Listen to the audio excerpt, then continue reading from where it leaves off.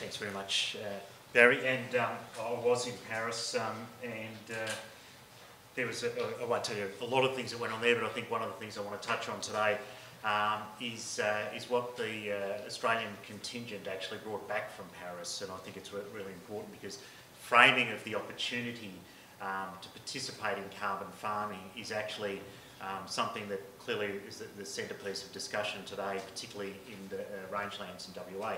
I think framing the opportunity and sort of painting the business case for that, I think it's really important to understand the international dimensions and the domestic policy, because carbon is a really a policy-driven market, and I think really important to understand that.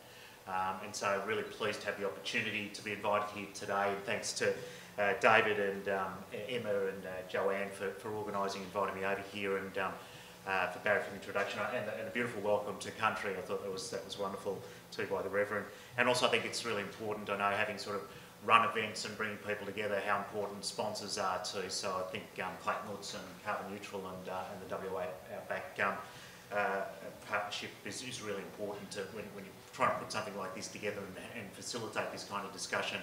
You need support from lots of people, so I appreciate all the work and the interaction I've had just to come here. So what I'd like to do is really sort of give an overview, I think, about certainly who we are, what Carbon Market Institute does, and why we're involved actively in this space. And we have a number of members of the Institute in the room here as well. Build on some of David's perspectives in terms of what does the Paris Agreement mean for Australia, and translate that back into, I suppose, the opportunity here on the ground. An understanding, or my understanding, if anyone can really understand the national political scene, and where are we at the moment, and what does the policy suite look like, and why does that sort of create, again, some of the opportunities that we'll hopefully talk about during the course of the day. And I think the evolving carbon market, because when we're talking about carbon farming, it is part of a market, and so I'll try not to get too jargonistic and whatever, but it is important to understand the supply and demand characteristics, which then ultimately lead to the economic potential, or really the business case. So I'll try and frame what I have to say in the context of what we're trying to lead to is, what's the business case, you know, what's the rationale for participating and investing in this area. The starting point, I suppose, is to also give some perspective that we've actually learnt a lot over the years. As David highlighted, we've had multiple iterations of development of carbon markets and emissions trading and state-based and national schemes, and there is a very deep expertise in the organisation that I have the fortunate opportunity to run at the moment. It's a collection of people and individuals within the membership base that actually is a very deep body of knowledge, hundreds of years, I'd say even close to 1,000 years of expertise of people professionally who've worked in this space. And when you put people together and you provide us with constructive input into government, into the policy making process, and into the market development, it becomes really important to connect people and to sort of leverage the knowledge and insights that people have to help create the market. And that's really what we try and do, is try and connect our members who cover really the ecosystem of large emitters and project developers and professional service providers and financiers, and we try and connect their collective body of knowledge and take that inside the tent into Canberra in particular, where at the end of the day politicians deal with a whole range of issues, but what they really don't have is, in my view, really deep, authoritative, independent advice that can help them inform how they implement their policies. And so we've taken a position at the Carbon Market Institute that we won't be a lobby group, we're a business association, but we won't actually lobby hard. What we'll try and do in the context of operating in a very tumultuous political environment that we've had over the last 4 or 5 years in particular, is to provide an independent voice of our members inside the tent to inform how governments of the day, the government of the day, can implement their policies to best achieve our public policy outcomes, which is, you know, achieving emission reduction goals, and to also benefit the market and create economic opportunities. So if we become a trusted voice, an independent voice, which is, I think, really appreciated by all sides of politics. We get to have marginal degrees of influence over how the government's policies can play out. And it's really important to recognise that we've just gone through an election, as you all know, but it's the first time in many electoral cycles, probably over a decade, that we've actually got the same climate policy suite from one election to the next. We're not repealing something, we're not changing something, we're not rewriting new legislation, we're not having multi-party committees on climate change. We've actually just got the same policy suite. It's gone a little bit under the radar, but that's actually really important for us now to actually build on. So we have an international agreement, we have a domestic policy suite. So within that, we're actually, for the first time, I think, moving to at least one election cycle of certainty. And so our role, we see our role at the Carbon Institute is to sort of increase the influence we might have through our members to make sure that the policy of the day is implemented effectively, and that it creates economic opportunities for our members, but it achieves greater outcomes in terms of environmental and social outcomes in achieving our public policy. One of the things that we do, I just wanted to highlight, is that once a year we have our annual summit in Melbourne at the MCG, and if any of you want to mark your diaries for the 2nd and 3rd of May, it's the climate change jamboree that you really want to be part of. It brings together the key decision makers globally, locally, and the suite of people. We had about 500 people at the last summit, and over a couple of days it really is the opportunity to make the connections that are really important. That's just an example of the membership of CMI, and why I highlight the diversity of the spread there. You can see whether it's people like the Kimberley Land Council or Qantas or Origin or ANZ. There's a range of companies. We need that expertise coming together to actually create the market. But what we really need is the global and domestic policy suite to sort of drive the framework that allows business to have some certainty around investing. Because when you look at carbon farming, when you look at what the opportunity is, it's a long-term opportunity where you want some security that when you're making that investment, you're making those commitments, the policy environment, which, as I said, it's a policy-driven market, that the policy environment gives you some certainty that you're going to get a return on investment.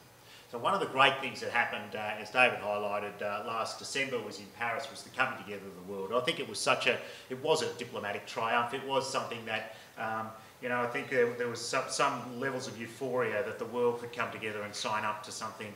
It was a great privilege to be there. What I've sort of my takeaways from there, which we led a delegation of about 20 businesses. It was great. There was a lot of Australians there. There was one function that Minister Julie Bishop held on one of the nights that she was there. There was about 200 Australians in the room, which was quite significant because the year before, the equivalent conference the year before in Lima, there was maybe 15 Australians in the room. So having that number of people gathered, with the significance of the kind of organisations there, in our delegation we had CEOs and executive levels of companies like AGL and Qantas and Telstra and South32, and by being there and participating, you could actually see that their peers, business peers around the world, were signing up to very significant commitments to transform their businesses, very significant commitments from major financial institutions, very significant commitments from 1,000 mayors were gathered in one particular meeting. So you had not just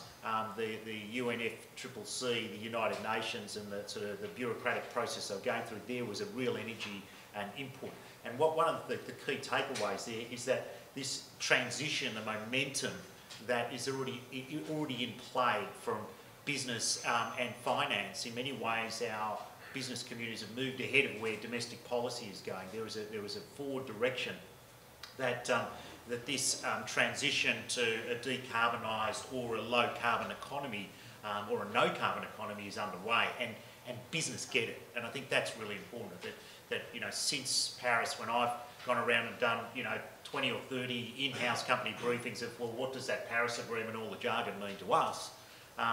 Really what the conversation that's taking place is, okay, well, what do we do about it? How do we manage our risks? How do we reduce our emissions? How do we optimise our position under different types of legislation? And that leads to a really interesting sort of discussion internally that's happening in a lot of businesses in Australia. what is their position on emissions reduction?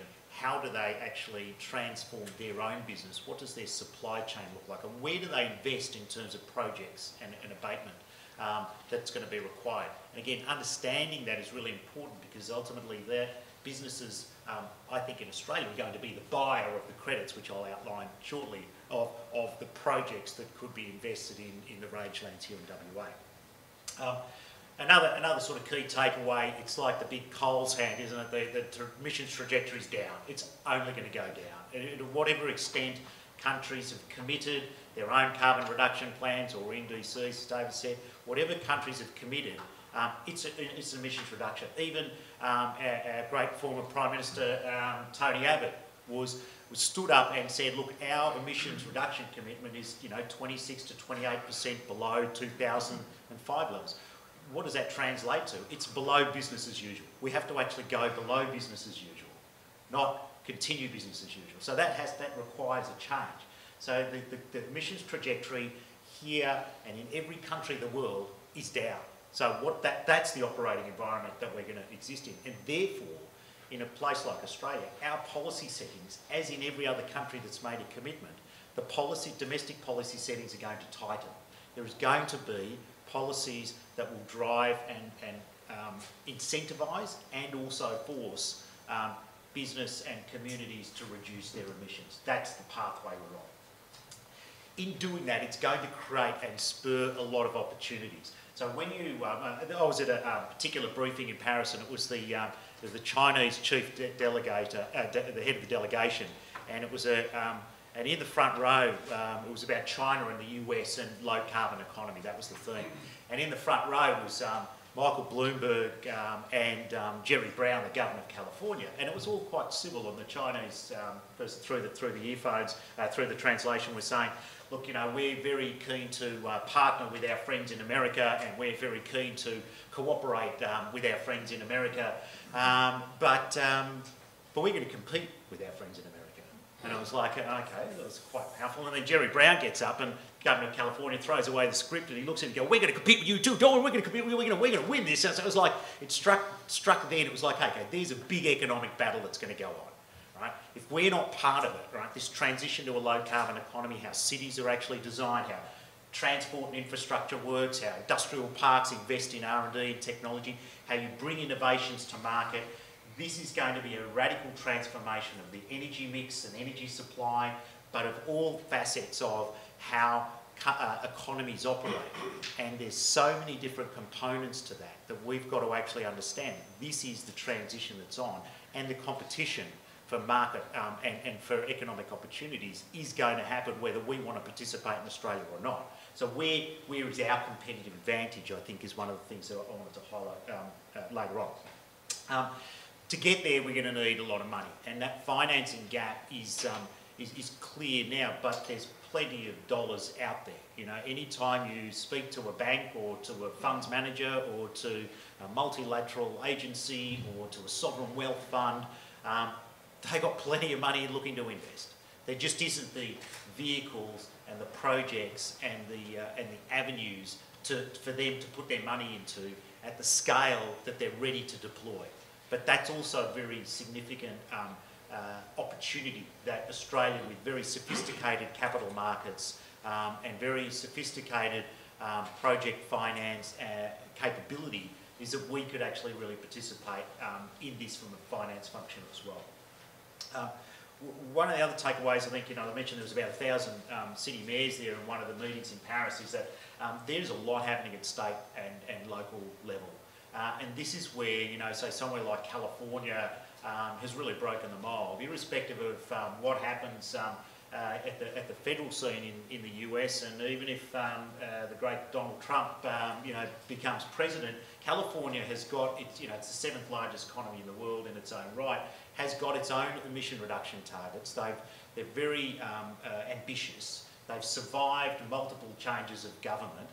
But it's driving real economic output. They've created electric vehicle infrastructure. They've got massive transition to renewable energy in the system. They've been able to meet their goals and set higher and higher goals because as a state they've actually taken a leadership position, and we're starting to see that more and more at a subnational level. And I think there's a real competition is sort of kicking back in here in Australia. I get to interact with state governments around the country, and I know that they're sort of positioning to try and retake a leadership position. So what's WA's position? Where is it if I'm one of those member companies from CMI, I'm looking to spend money or invest in a particular area, whether it be carbon farming or whether it be a new energy service. Where do I spend my time? Is it in South Australia because Premier Weatherall's been quite out there and sort of saying they want to attract business? Is it in Queensland where the change of government there has now got a minister that's really interested in to engage with business? Victoria, where it's got a new climate change act that they want to implement. The states in Australia also, I think, have to realise that there's going to be a competition for internal investment. So when we look at carbon farming and when we look at the opportunities and we see how much has been invested in Western New South Wales, for example, why isn't WA capturing some of that? Right? So these are the kind of things that I think at state government level need to be considered. There's a competition for the investment and the engagement with business, and we're seeing that internationally. And so that, I think, is something that's going to play out quite significantly in Australia over the next few years, again, irrespective of what happens at the federal level. I think what does the Paris Agreement mean is that there is a demand for capability, finance, technology, market design, monitoring, reporting, verification. If you look at the capability that we have sitting relatively idle in large towers like this in capital cities in Australia, a professional service capability, legal and emissions management and verification and auditing, all of the services needed to do projects like carbon farming, very significant expertise and vastly underdeployed, when the rest of the world, countries like Indonesia or Peru or Kazakhstan, are moving forward in developing their own energy management and reporting, their own market-based systems, their own regulatory systems, where we've got all of this capability in Australia. The potential to actually create an export market for our professional services, our project development capability, our finance, that's going to involve our federal government to actually engage proactively with countries in our region and try and align the aid and the trade and the diplomatic efforts to create that market opportunity for Australian companies. But that's, again, what we've got to realise is that there's a marketplace evolving quite significantly, and Australia can participate in this. And when I say market, I use the word because I'm allowed to because I'm from the Carbon Market Institute, but market mechanisms are going to increasingly be one of the ways that we're going to address the issue of meeting our individual countries' goals on emissions reduction. Market mechanisms allow for an efficient way to actually achieve emissions reduction with private sector investment and technology deployment. So market mechanisms are going to become more and more of a feature of a country's policy suite. Out of the 190 odd countries that put their carbon management plan or their NDC to the UN, as David highlighted, 90 of them said we're going to use a market mechanism to help achieve our goals. Right? So that means that the markets are going to evolve internationally. And Paris, in my view, sends the largest signal. It's the mother of all market signals. Again, the emissions trajectory is down, countries are going to be participating in emissions reduction.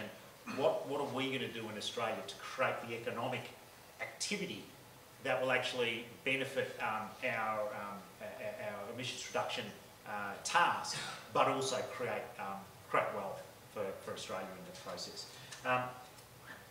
The most important framework for anyone in this room looking at participating in carbon farming in WA is going to be determined by the National Policy Suite. And we've had the federal election results are now in. We know the coalition has been successful again. There are a number of key people, I think. The people on this slide, I think, are the key people who will actually influence the stability and the future of climate policy in Australia. And it's really important that there is long-term certainty, because if we're looking at projects that need to, an investment horizon of 10 years or 20 years or 100 years, you want to be sure that the policy environment allows that to happen. Some of the key people, I think Minister Bishop is a key player. Josh Frydenberg is critical as the new Energy Environment Minister. Greg Hunt will play a significant role around the cabinet table because he brings interest and perspective to the discussions. And Steve Chibo, the Trade Minister, also I think is really important. The Nationals, Barnaby Joyce and Matt Canavan, are also really important. So understanding that these are the people that are really core to making the decisions around the climate policy suite in Australia.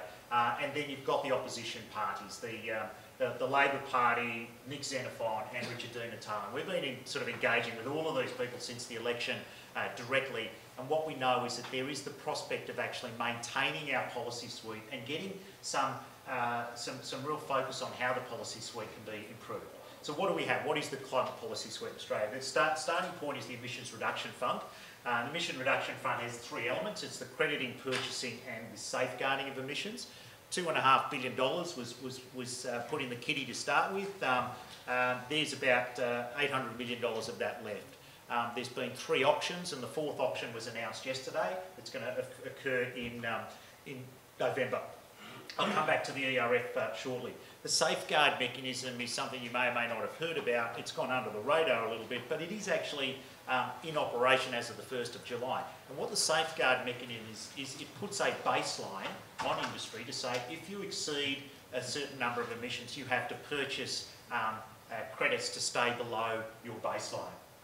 It's really an emissions trading scheme, somewhat by stealth, but at the initial baselines are set very high, very generous over the largest emitters in the country. So in the next few years, it's unlikely there's going to be too many companies that will exceed their baseline and have to actually purchase emissions. And there's not a great penalty scheme associated with it. But the safeguard mechanism is something that can evolve to be the primary policy driver and also the key private buyer of credits. If the safeguard mechanism kicks in a way that we expect it will and that it should to help meet our target, each company covered under that will have a baseline that declines over time. And as that baseline declines, they're going to have to either reduce their emissions through their operations or purchase units to stay below that baseline. That drives the market. So the linkage between those two is very important. The Emission Reduction Fund has the methods that create the projects, and at the moment the government is the buyer, the sole buyer pretty much, of the credits issued under the ERF. And then the safeguard mechanism, if those baselines start ratcheting down over time out to 2030 and beyond, you will then start seeing a very significant private market emerge. And again, that's really important to understand the business case for participating. We have a renewable energy target and a national energy productivity plan, which hasn't really been fleshed out. This bar graph here, the green, pink, yellow, etc., this is what Australia took to Paris and said, we will meet our 2030 commitments through these different policies, and this is where the different contributions kick in. So when you look at the green, that's the dark green at the top is ERF, and the lighter green is the safeguard mechanism. So the safeguard mechanism is going to have to do a lot of heavy lifting, which means that there will be a price on carbon in the system. There will be a cost to business. They will have regulation that will cover them over that period out to 2030 if the government's own proposal is going to be met. Now that's going to cause some real discussion around the cabinet table, and we're going to actually probably see some of the climate policy discussions get ugly again. But let's hope that this kind of plan is actually implemented. This is the government's plan, and I think that there should be the gas put on the government to say this is your policy, your proposal. How are you going to do it effectively? And one of the keys is going to be those baselines declining.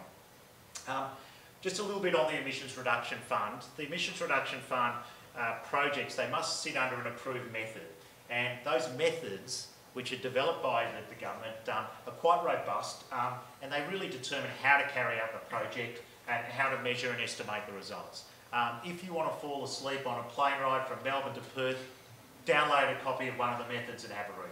Right? It's not really that engrossing, but there are a lot of people that can explain and interpret those methods for you. But it's really important to understand what type of method might be applicable to any particular project right up front. That's really critical. Approved methods under the Emissions Reduction Fund, which have transitioned from the Carbon Farming Initiative, and I think that was a really successful outcome.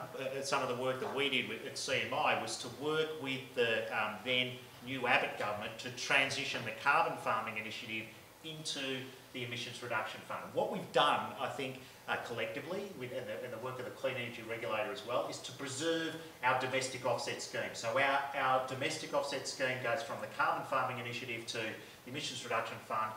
We were able to generate Australian carbon credit units through a whole range of different types of projects on the land, transport, waste, energy efficiency, industrial and mining and oil and gas.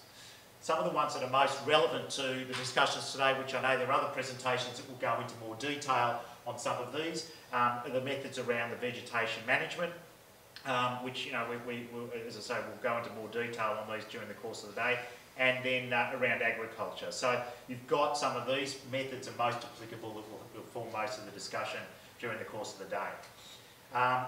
Just in terms of the results, there has been, I think it's been quite successful as an initiative, the ERF. It has actually transacted with bona fide project proponents that have put real projects up, that are delivering real abatement, that is leave aside whether the government should fund that exclusively or not. I think there's always room for government funding of abatement, and every previous government has had some government public funding towards abatement.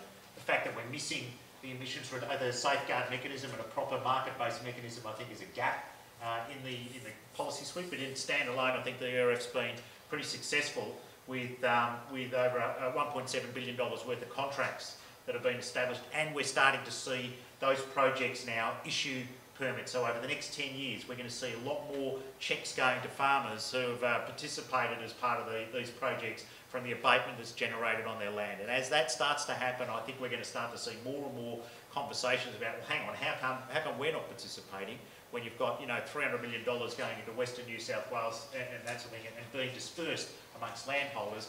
This is actually a scheme that will, I think, transition from government funding through the auctions that have been held to the private buyers. The safeguard mechanism I've sort of touched on in terms of what the trajectory it needs to go down in terms of putting baselines on industry.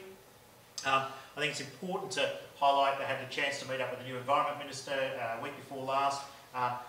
He sees, and it's his portfolio now that's really critical, how do you align energy and climate? I think that's really important. He wants to see, and his philosophical position is we're into this transition. That's great. We've got an Environment Minister that sees the transitions on, that we've got to get greater alignment at state and federal level. And again, it's up to the state politicians, I think, to engage constructively.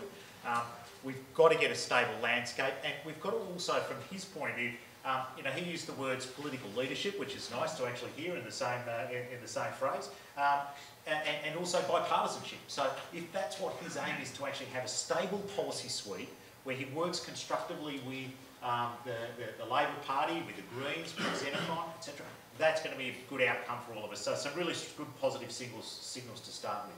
The first major project in his portfolio is to undertake a policy review, look at the policies that we've got, and are they suitable or effective to meet our international commitments. And it's a really important time for us as an institute to influence the terms of reference for that policy review. If they're really narrow, then we're going to get a politicised process. But if they're broad enough to say, well, what are the opportunities for Australia? How do we participate in the international market? Is there an export market for our credits generated? And what do we need to do to get there? And how do we really put a proper market signal in place? And these are big questions. But so our focus, and my sadly lots of days in Canberra, is focused on trying to make sure that the politicians hear that business want to see a long-term policy framework, that they want certainty, that they want bipartisanship. I'll just sort of wrap up with just some commentary around some of the international developments around carbon pricing, because this map, without going into too detail, is indication of the different schemes that are evolving around the world. The Paris Agreement, as David mentioned, does actually explicitly say that there is going to be market conditions, and mechanisms where if we generate credits in Australia, it's not just domestically, but there's an international market that is going to evolve. So the long-term evolution of the carbon market's really, really critical.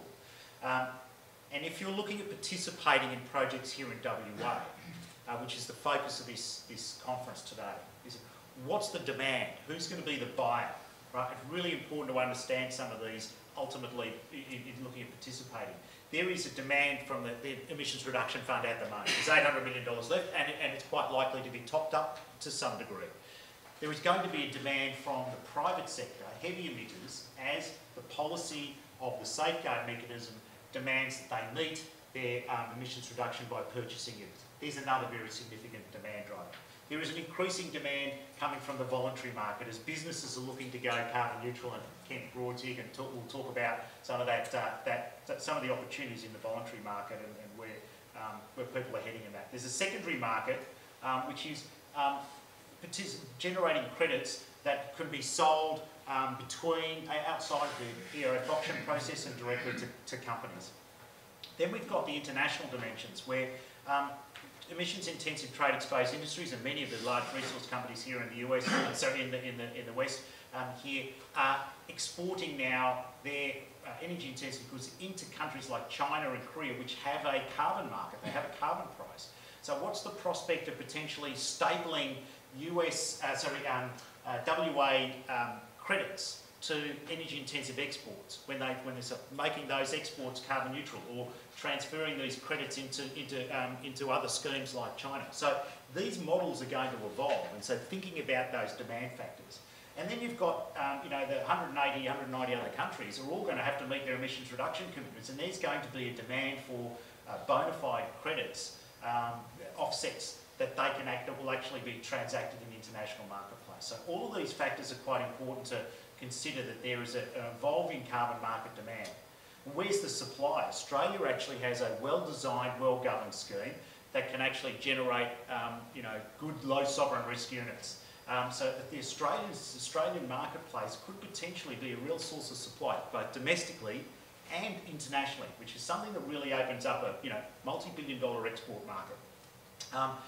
We have had a lot of supply come from the Kyoto mechanisms, from the certified emissions reduction units. So these are projects that have generated over 3 billion credits. This has been a success. We've had a lot of projects internationally operating. And then there's other voluntary market and international schemes.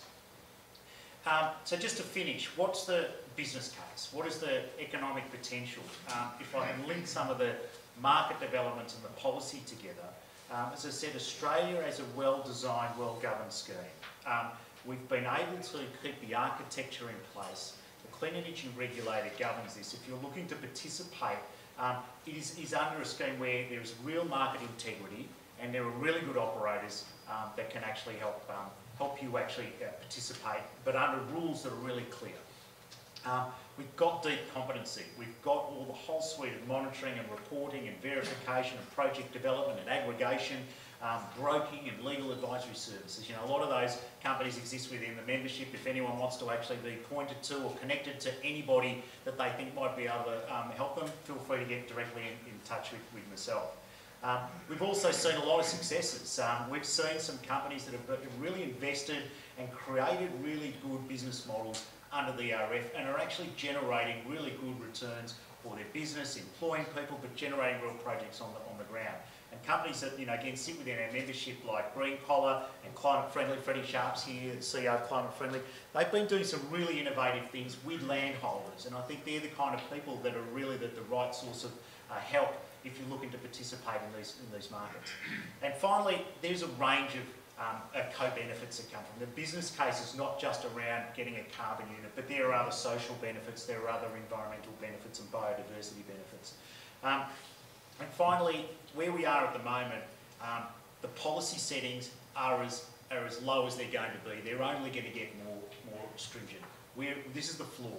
We're going to go into a world where nationally and internationally the settings to drive emissions reduction are going to get more onerous, and therefore the opportunity to participate in carbon farming and leverage some of the great resources here in Western Australia to participate I think could be a real opportunity to provide an evolving carbon market, and not just nationally, I think globally. Maybe in 10 years' time we'll prove whether that's right or not. And I think we're going to see a lot of opportunities to directly engage with corporates who, again, are in this room and in this environment, and certainly within our membership, who will be the buyers. So the direct transactions that are going to take place, because companies are going to want to head down this low emissions path themselves. And finally, I think, this is underway, this is happening now, the shift is underway, and so this is a great opportunity and time to participate, and bringing people like this together for the discussion, so I think is a really laudable thing. Thanks very much, and I'll be around if anyone wants to catch up with questions.